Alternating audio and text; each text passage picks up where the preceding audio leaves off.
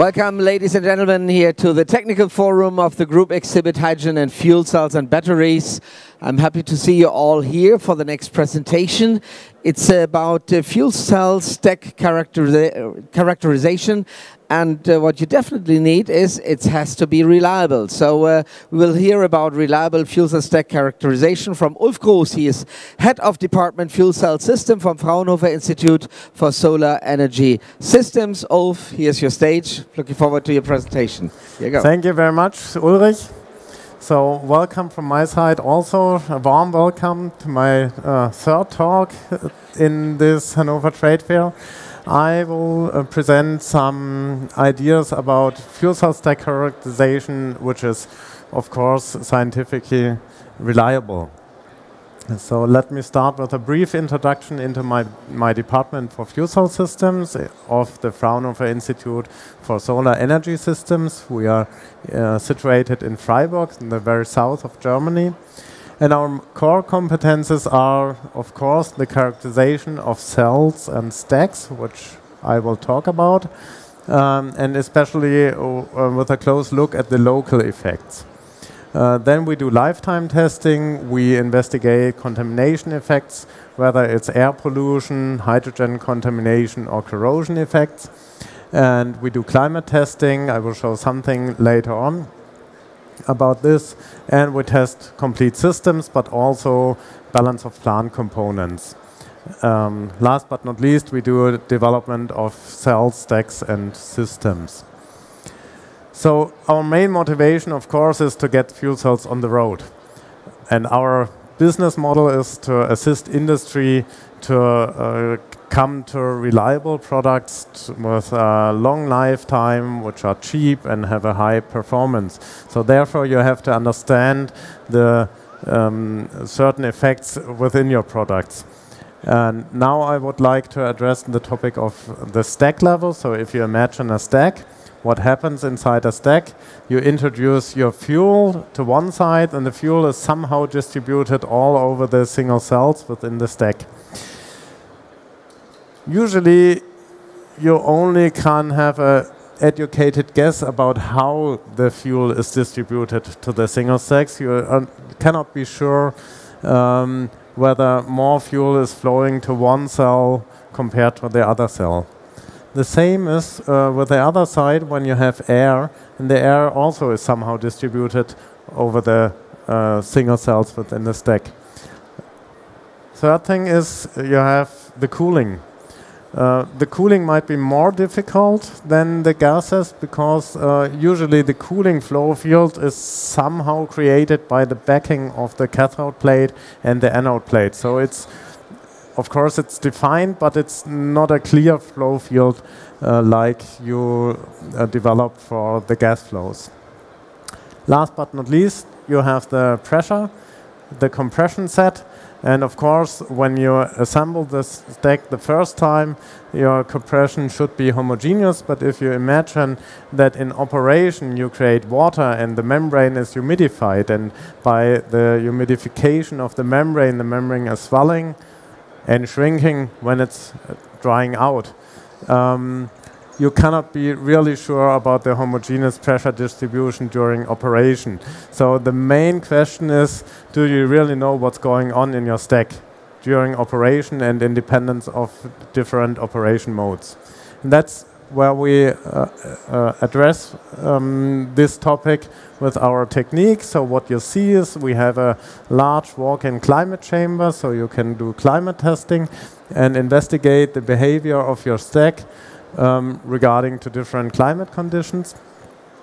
We have a large test station which is able to operate up to 20 kilowatt electricity fuel cell power, so it's fair enough for an automotive short stack, for example.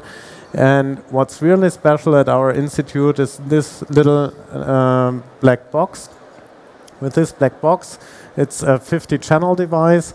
We can contact up to 50 cells in a single cell and monitor the single cell voltage. So this is nothing special, but what's really special is that we can monitor simultaneously also the electrochemical impedance spectroscopy of a single cell. And I'd like to show something more on this.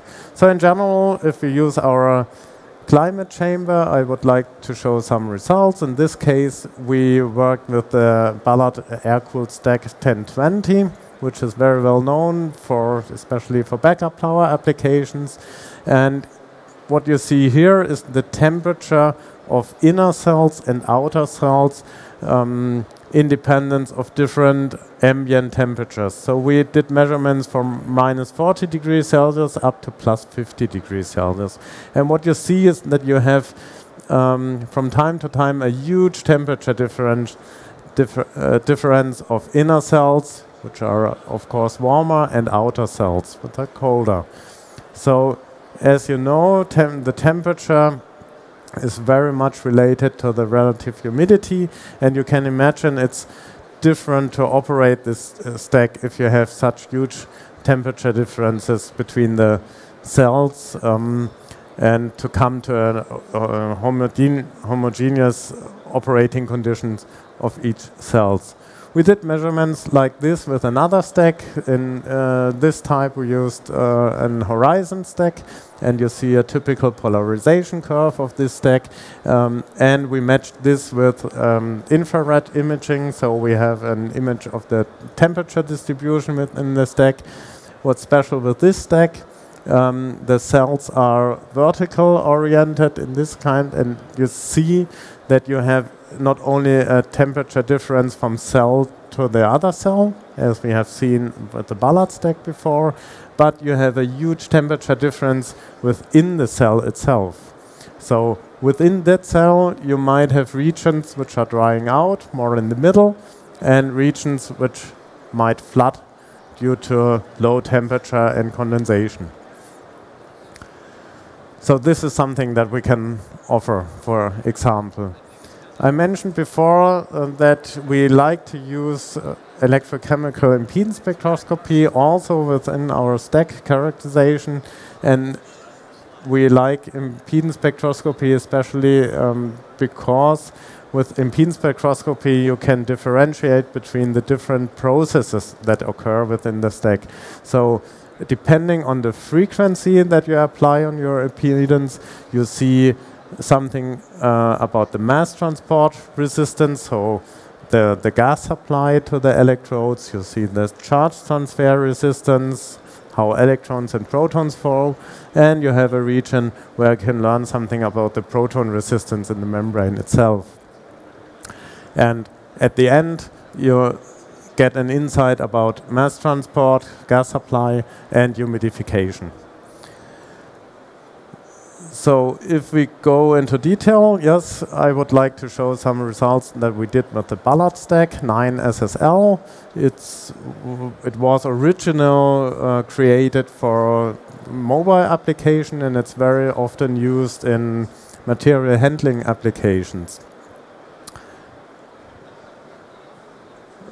So we did some sensitivity analysis. In this slide you see the analysis of stoichiometry. So we changed stoichiometry from very low stoichiometries here to high stoichiometries, and of course you see some effect in the mass transport region. If you have very low stoichiometries, you have a higher mass transport resistance. If we investigate the effect of humidity, of course you see with very low humidities here, which relates to this curve, that the resistance rises because of dry out effects. And last but not least, I would like to show you some analysis on the pressure differentiation, and we see with this stack the sensitivity to different pressures seems not to be very high. I mentioned before that we are able to contact each single cell and to do single cell impedance spectroscopy within a stack. In this slide you see some results that we did with a stack from AFCC. It was a 20-cell stack, and what you see here is the impedance spectra depending on the load point, on the current density that we applied. And you see in bold lines always the average of the impedance, and in these slide lines you see the maximum impedance of the worst cell, let's say it this way, and the minimum impedance of the best cell that we had inside the stack.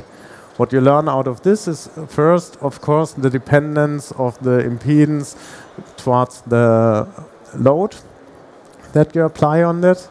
And secondly, you see that the AFCC stack works very well, so you have a very homogeneous operation. The differences between the single cells are not too great. The homogeneity is really excellent.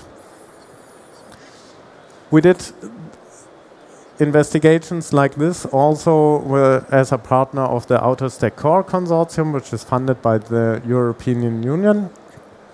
You see again a 20-cell stack. Now, of course, the Outer Stack Core Consortium, this stack was produced by the partner PowerCell. And in this case, we contacted not only each single cell, but we contacted the single cells at inlet and in outlet. So we could compare the conditions at the inlet regions to the conditions of the outlet regions for each single cell. And what you see in this diagram is again the stack average line, which looks great, and the lines of the best cell and the worst cells, which are really close together.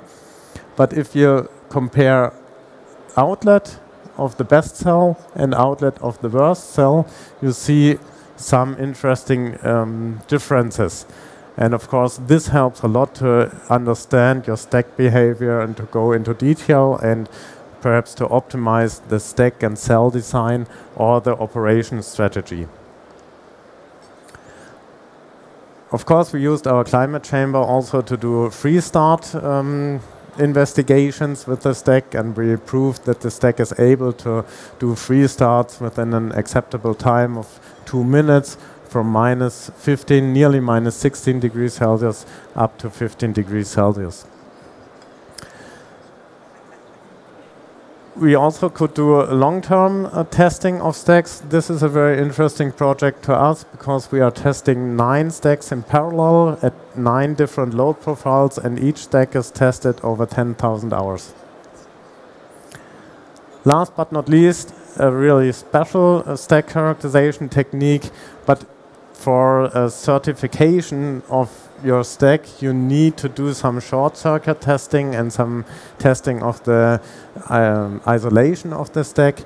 And we established and developed a test bench which is able to do this bounce-free, so a really smooth operation of the stack. And the specialty is that we have up to 5,000 amps capability for some milliseconds. And with this technique, you get some results like this. I'd like to point out that we have here microseconds on the time scale. So within several microseconds, the short circuit current rises from 0 up to 1,000 amps. And this was a 1 kilowatt stack. So maybe a small stack. And then, of course, it's short circuit testing. The current decreases over several microseconds, milliseconds to 0 again. So coming to an end, I would like to summarize that we can offer a broad range of characterization techniques, especially a combination of single-cell monitoring with impedance spectroscopy, and we use this to do sensitivity analysis, which might also be according to the findings of the European project stack testing, which was presented before.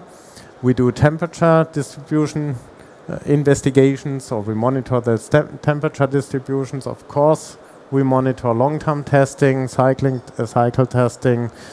We can use our walk-in climate chamber. And what I presented at the last is the electrical safety testing that we can offer. Thank you very much for your attention. I'd like to mention my next talk in the afternoon. Will be my last talk with this Hannover Fair, the fourth talk. This will be on single cell testing and testing of their components. If you are interested in my talks before, please have a look at the website.